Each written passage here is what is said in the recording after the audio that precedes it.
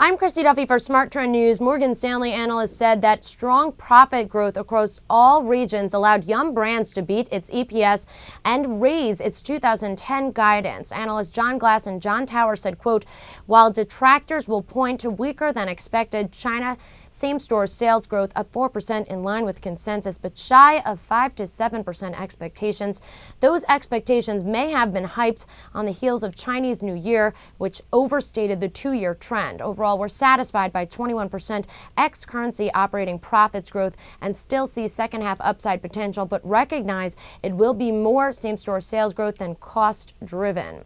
The bank maintained its overweight rating and $46 price target. Morgan Stanley sees a fiscal 2010 EPS $2.49 versus consensus of $2.48.